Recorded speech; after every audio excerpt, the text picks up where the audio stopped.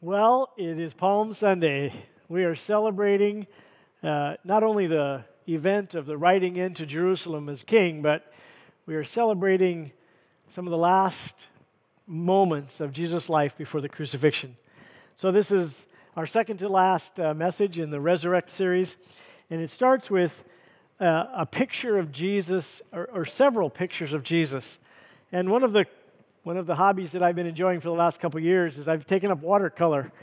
And, I'm no master artist, but I enjoy putting a picture on a paper, particularly something that I've seen or taken a picture of, and then trying to put that into a watercolor. And the way that you do watercolor is you start with areas that are going to be dark, but you put a light coat on to start with. And then as you continue, you start darkening certain areas. And it's amazing. It can just look like a flat surface, like there's no dimension to it. And then you start adding shadows. And the shadows and the highlights and the darks and the lights start bringing it out, so it begins to look like something that has depth. And so the title of our message today is Clarifying Contrasts. And that's exactly what I mean by that, is by showing some different pictures, like contrasting pictures of Jesus, I want you to walk out of here today with a deeper view of Jesus. And because of that it would move your heart and you would go, oh man, Jesus is so amazing and I love him. And this week before Easter would be one of great opportunities of worship. And so the triumphal entry comes down what's called the Mount of Olives. I've been down this a number of times, and it's a very steep hill, and there's a cemetery there and walls there that were never there. But it's the same hill that Jesus rode down on a donkey, which we might think is sort of a sad symbol, but it was a symbol of a king riding in. And it was the time when people went kind of crazy and grabbed branches and put their clothes down in front of the donkey so that he would be celebrated and honored. And so we have one picture of Jesus which shows how he was, at least by some, perceived to be powerful and high and mighty. They were calling him the King. And there's a church that's halfway down. You can see it in this picture. It's just halfway down the mountain. And if you go inside that church, it's got this big picture window, and it looks out over the city of Jerusalem. And it's there that Jesus stopped, and it says that he wept over Jerusalem. Here all these people are cheering, and there's this high moment where it seems like he's being given his due.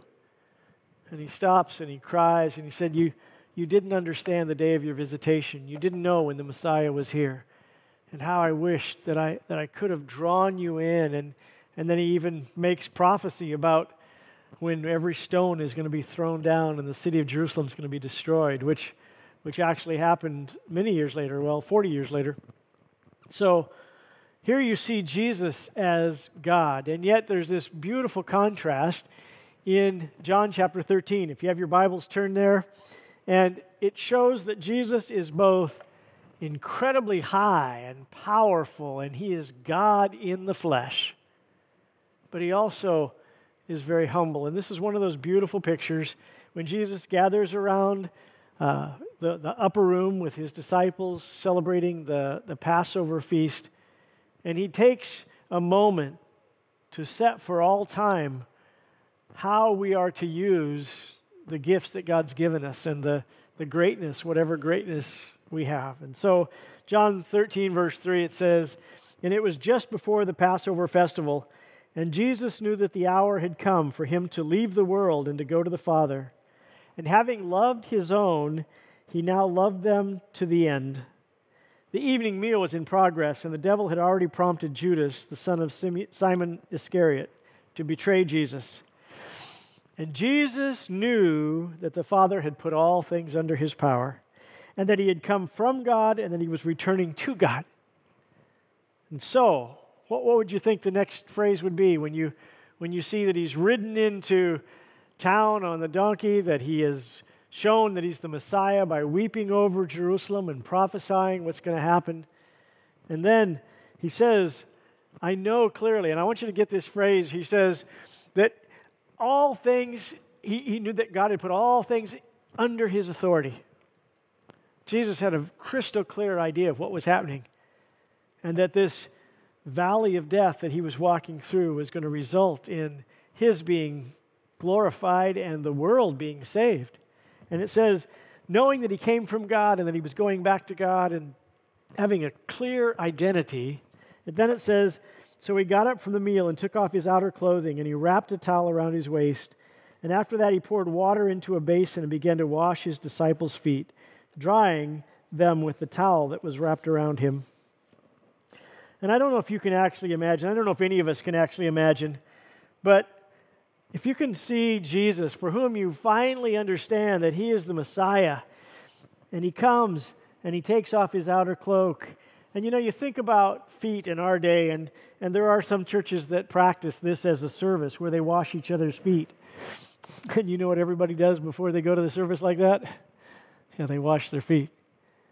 And we're not talking about feet that are a little bit sweaty. We're talking about they're walking in open-toed sandals, and they're walking in a way that horses and donkeys and even raw sewage gets thrown out, and the garbage in the streets and the dust and the mess. And these feet are filthy. And Jesus gets down, and I don't know if you can imagine him getting down in front of you, but he knelt in front of each of the disciples, and he would take the water, and he would look them in the eye, and he would take their feet, and he would begin to wash it. And this was the job for the lowest servant. This was a completely reversal of his status. And I think of how it says that Judas had already agreed to betray him. And Jesus washed Judas's feet. And then he comes to Peter. And Peter, he has his heart in the right place, but he has his foot mostly in his mouth. And he says, Lord, you're not going to wash my feet. And I'm sure he meant it in a totally honoring way, like that wouldn't be fitting for you, the Lord and Savior, to wash my feet. And Jesus just looks at him and challenges him, and he says, unless I wash your feet, you have no part of me. He knew that Peter didn't do subtle, so he just hits him straight between the eyes and says, if you don't let me wash your feet, then you're no part of mine. And of course, then Peter jumps from one ditch to the opposite and says, oh, not just my feet, but my head and my hands as well. And Jesus said something very important. He said, the one who's taken a bath that is already clean doesn't need their whole body washed again. And he's using a metaphor of not only that he was going to create a way in which we could be totally forgiven for our sin, but he also understood and created the picture that we walk in a dirty world, and that we don't even know how to confess our sin because there's so many and they're shot in every part of our lives. And so he was saying that the washing of our feet is a great picture and a symbol for the fact that we confess our sins, and that 1 John 1:9 says, if we confess our sins, he's faithful and just, and he forgives us our sins, and he cleanses us from all unrighteousness. And then, after he gets up from the meal, it says in verse 12, he says, do you understand what I've done for you? I'm sure that the room was awkward. I don't know if anybody's ever washed your feet, but it's a very intimate and very humbling experience. And he says, you call me teacher and Lord, and rightly so, for that's what I am. Don't forget that I am high. But he says, now that I, your Lord and teacher, have washed your feet, you should also wash one another's feet. That servant heart toward each other, encouraging each other, challenging each other, being there in the toughest times. He says, that's what I want you to do. So I want you to see that picture of Jesus, that he is the King of Kings and the Lord of Lords, but he is also the one who knelt and individually washed the feet of every one of the disciples. I don't think they ever forgot it. I don't think they recovered from that, because that was a picture of Jesus that they really were not used to. And that is also a great description as we talk about the Passover and the communion service, which we are celebrating today. And the contrast I want to bring your attention to is the old and the new. So Jesus is at this point celebrating the festival that the Jewish people have been celebrating for almost 1,500 years. And the Passover was focused on the past. It was focused on the old. It was a reminder of what God had done when he took the children of Israel out of slavery. And the Passover today is done with a very special plate, and Jewish families all have a special Seder plate or a plate for Passover, and it's got different elements that have been added. Some of them have added over the years. But the essence of the Passover celebration was unleavened bread, which Jesus talks about, the bread, and then the cups of wine. That actually there were 4 cups of wine that they took during the Passover. And all of this was focused on, the unleavened bread was a picture of that they had to be ready to leave in haste when they were leaving Egypt. And so they couldn't wait for bread to rise. They had to be ready to just take it with them. And then the Jewish people drink 4 cups, 4 drinks during the meal. And each of them represent the statements that God made to Moses when he sent him down. He said, "Tell the people of Israel, I will bring you out. Tell them I will free you from the slavery. Tell them that I will redeem you. And tell them that I will make you my people." And so for each of those promises, they drink and remember what God said in the promise. And they take that unleavened bread and they take it and they break it off and they eat it. In fact, all kinds of other breads. Israel today has amazing breads. But on the week, on Shabbat and on the week of Passover, they actually clean their whole houses. They clean the motels. They clean everything out of anything that might contain yeast or leaven. And so they still have that picture that they are looking, but they are looking in the rearview mirror. They are looking at what happened before. And so Jesus is going through this Passover, and he is saying all the traditional words that these Jewish boys have grown up with ever since they were young. And it's like he goes off script. It's kind of like if somebody were to say, "I pledge allegiance to the," and you're expecting the same words that you've heard your whole life. Only they said, "I pledge allegiance to the King of the universe, and I will follow him forever." And you'd think, well, that's not the Pledge of Allegiance. I guess it is a Pledge of Allegiance. And that's kind of like what happened here, is that Jesus took the symbol that had actually been lying in their culture for 1,500 years, and that Jesus is the perfect fulfillment of the Passover celebration, of the Passover lamb. And so he is looking not to the past, to the old. He is looking to the new. And in Luke chapter 22, it says, after taking the cup, he gave thanks. And he said, "Take this and divide it among you. For I tell you that I will not drink again of the fruit of the vine until the kingdom of God comes." And so we think that's probably one of the earlier cups in the meal. And then it says, he took the bread and he gave thanks and he broke it. And he said, "This is my body." He didn't talk about Exodus. He didn't talk about the day when they had to leave in a hurry. He said, "This is my body that's broken for you. As often as you eat it, remember me." Now, I think a lot of times the disciples just went like, I don't know what he's talking about. How could this be his body when his body was still there? He said it's broken for you, and it's like, it looks fine to me. So clearly Jesus is setting them up for what we celebrate as the Lord's Supper or as communion. And he's setting them up to understand that this Passover was a deeply significant celebration that had been pointing to Jesus all the time.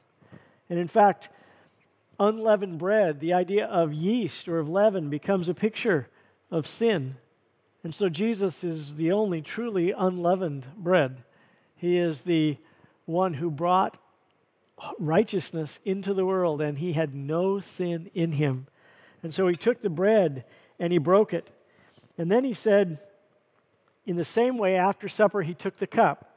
And we think this is probably the third cup, the cup of redemption, which would be so appropriate. And he says, not this cup reminds us of the statements that God made to Moses, but this cup is the new covenant in my blood, which is poured out for you.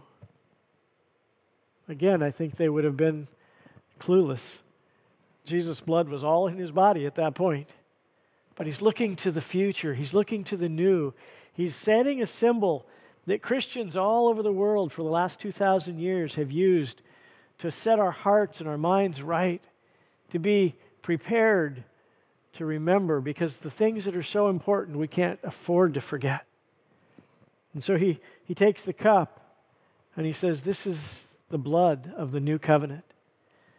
Now, the blood of the old covenant was when they took a lamb, and part of the Passover celebration in fact, interestingly enough, the very day in which Jesus rode into Jerusalem would have been the day that they brought all of the lambs for the priests to examine them to see if they were actually without blemish, without spot, without a problem. And Jesus rode in and was examined by the authorities. But when he talked about the blood of the new covenant, the way they sacrificed, the way that they observed Passover the first time was that it was the 10th of 10 plagues. And God said, I'm going to send my death angel, and he's going to fly over. And any household that doesn't have the blood of the lamb on the door, those households, the oldest is going to die, the oldest son. And so they very, very carefully took the lamb just as was commanded, and they killed the lamb, and they took the blood in a bowl, and they took a plant, a hyssop plant, and painted it on the side of the door, on the other side of the door, and on the lintel at the top. And then they got inside, and they had seen God do amazingly powerful things, and I think they believed that God was going to come. And so the death angel passed over the houses where the blood was applied to the door. This is a very significant story in my life because this was a part of my mother's salvation experience. She is the spiritual root in the Glazner family, and she has led my dad and much of his family to Christ, and she was instrumental in all of her children's lives. But when she was a teenager, she heard a presentation by a college group that came to her youth group, and they talked about this story of putting the lamb's blood on the door. And they said, this is a good picture for people who are almost there but not quite. So say somebody took the lamb and they just tied it outside the door, and they thought, that's a cute lamb, I don't want to hurt it. And so they just put it outside the door. And they said that's like people who are relying on their own good works. They're trying to do the best they can and just hoping that that's okay with God. But they are not followers of Jesus. They have not received salvation. And then they said, what if somebody took and cut the lamb's throat and took the blood, but they just put the blood by the door?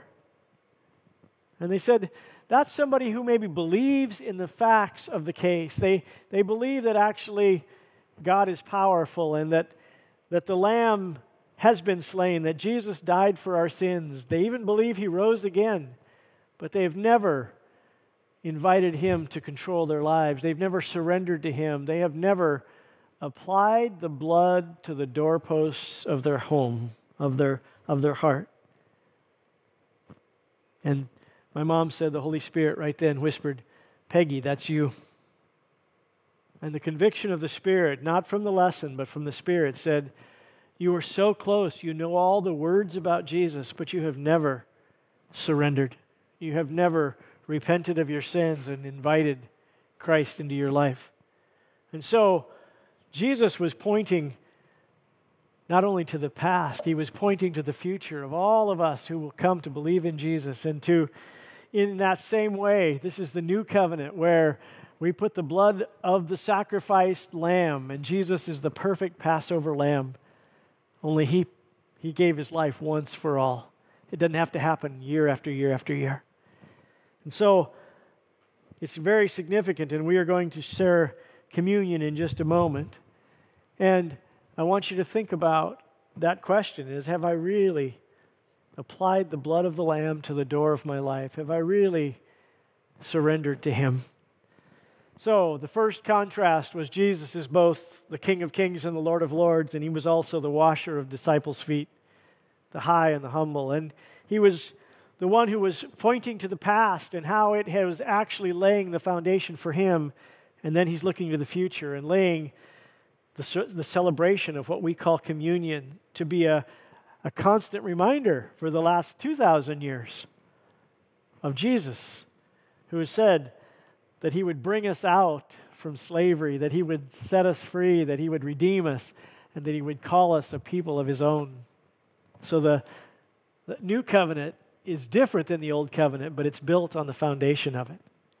And then one last contrast I want to show you, and that is Jesus' love. It says he loved his disciples and he loved them to the end. And I think it's so beautiful to see how God's tender care for the disciple that probably caused him the most difficulty, and that is Peter. And so there's a story around the Passover where Jesus tells his disciples at the Passover meal, I'm going to be taken, I'm going to suffer. And he's told them before, but it seems like they believe him in a new way. And then he looks directly at Simon, and he says, Simon, Simon, Simon, Simon, Satan has asked to sift you as wheat, but I have prayed for you, Simon, that your faith may not fail. And then he says something so cool. He says, and when you have turned back, strengthen your brothers. So he looks at him directly, and he's in front of a room full of people, and he says, Simon, Satan's trying to mess with you, and I am praying for you. And then he says, and you're going to fail. But then he gives him grace and a picture of grace for the future. He says, but when you have turned back, then strengthen your brothers. And of course, Peter is full of confidence, but it is full of confidence in himself. He is Peter-centered. And so he says, Lord, I am ready to go with you to prison and to death. And Jesus answered, I tell you, Peter, before the rooster crows today, you will deny 3 times that you even know me. How do you think Peter felt about that? Man, I mean, Jesus looks right at him and says, no, actually, Peter, you're going to make the biggest failure of your life tonight. And Peter was confident that he was going to be willing even to die with Jesus. So clearly he understood what Jesus was saying. And then Jesus made kind of a cryptic comment about getting swords, and clearly Peter took that to heart. So he had a sword. And in the Garden of Gethsemane, when the soldiers come with their torches and Judas comes up and he kisses Jesus on the cheek, Peter pulls out his sword and he's ready to defend Jesus.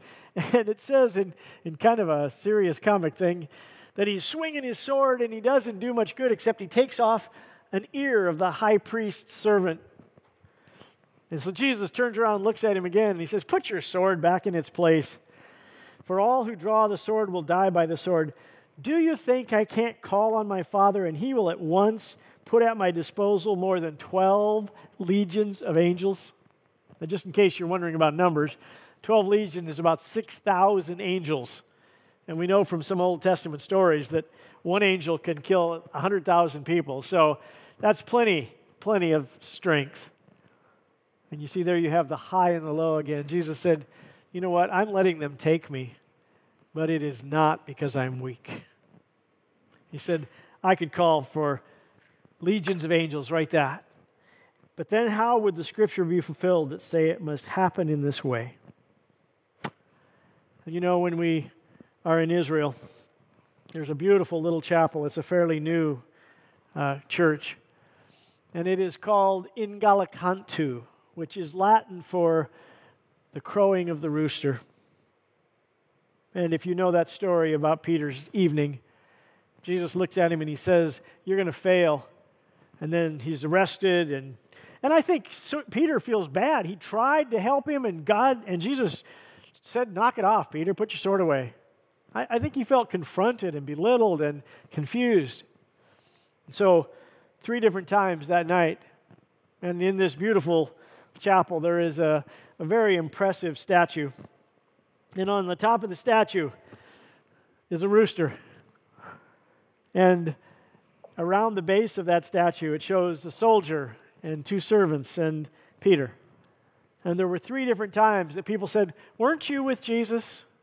Aren't you one of his disciples? In fact, the last one, a woman said, I can tell by your accent, you're from Galilee. You were with him.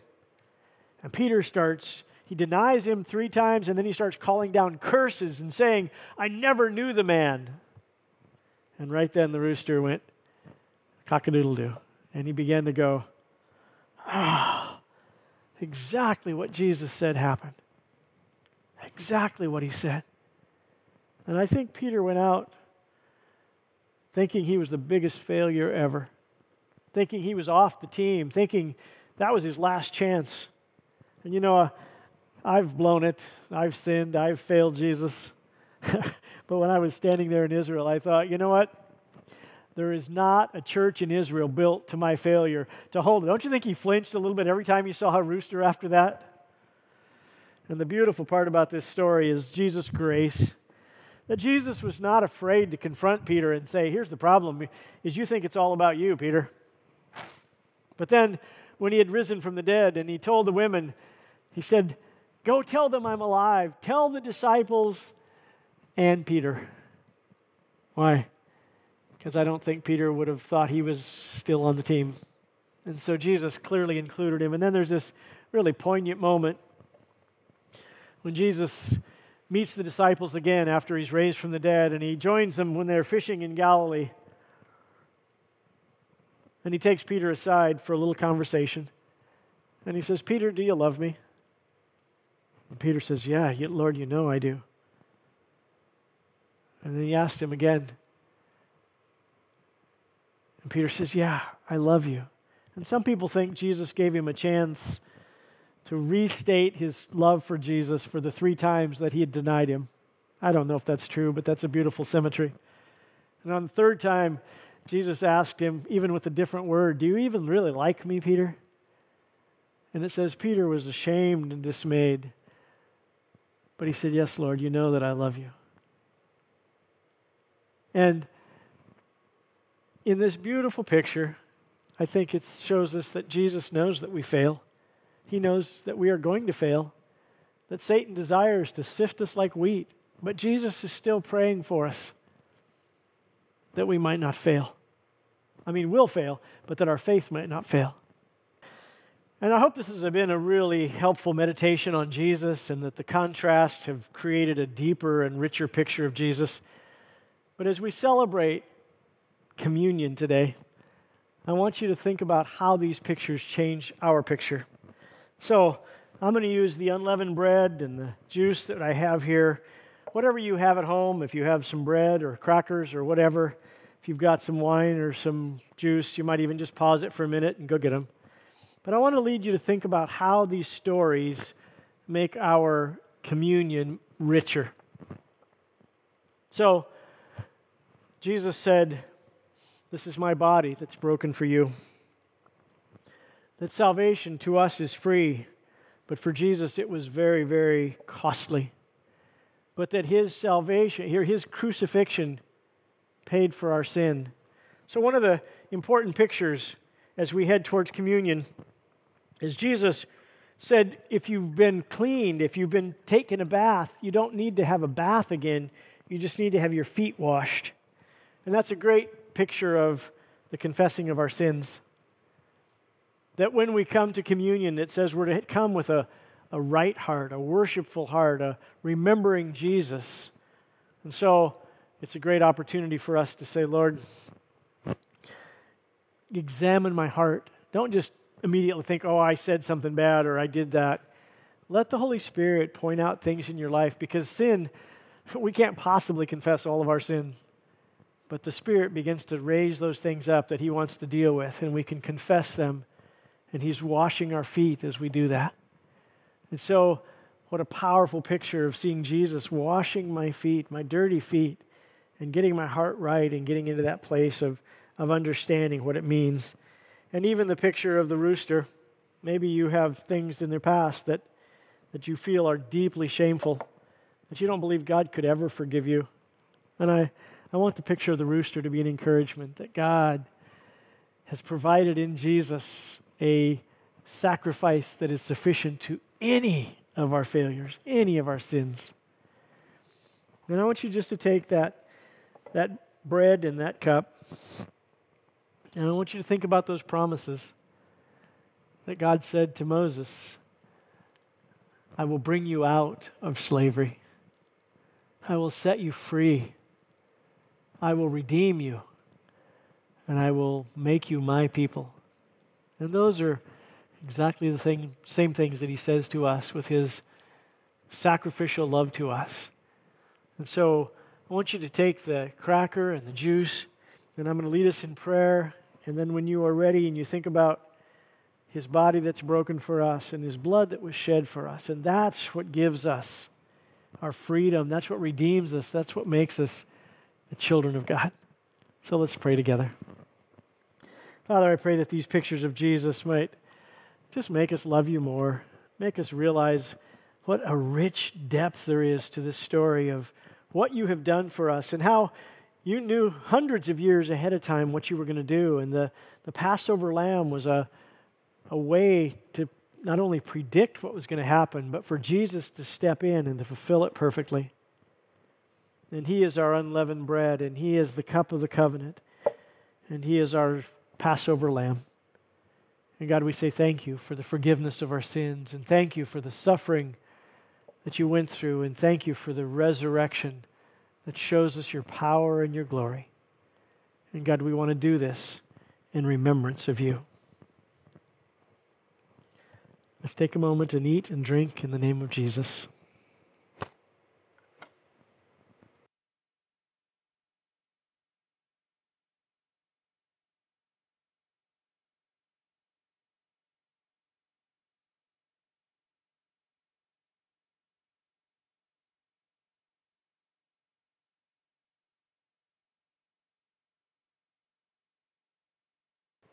We like to end this with a transformational moment.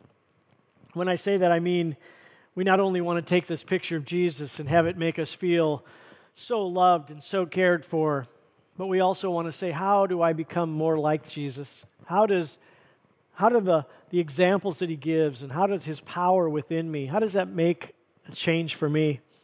And maybe as you think about his washing of the disciples' feet, you think about humility.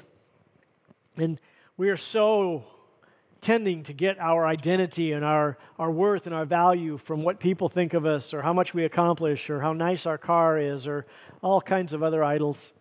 And you realize what matters is I know who I belong to, that's my identity. And then the idea of washing somebody's feet. Jesus said, you've seen what I've done for you, now you should do that for each other. And some of that has to do with just loving each other and serving and caring and giving and becoming that kind of incredibly generous people. And then the picture, of course, of the rooster reminds us of God's grace. And for some of you, you need to really believe that God has forgiven you, that he's taken away your sin no matter what the failure you struggle with, that he is sufficient to forgive. But I think for some of us, communion should also be a time when we look at our heart toward other people. Is there somebody that you're hating, somebody that you're angry with, somebody that you haven't resolved things with? And you look at the grace that God gave to Peter and the grace that God gave to me, and that should create in us such a willingness to forgive, to extend the grace that we need. I like the quote that says, the one who will not forgive burns the bridge over which he himself must pass. And when we receive grace from God, he asks us then to pass it on to others. So I think these stories, if you reflect on them, will not only draw you closer to Jesus, but will draw more of Jesus' character into you as his Spirit reminds you all week. So think about these things. Ask yourself, which one do I need to focus on most? Where's the Holy Spirit going? That's you. And then respond with obedience. Thanks for joining us. Hope you have a wonderful rest of your Sunday. Love you.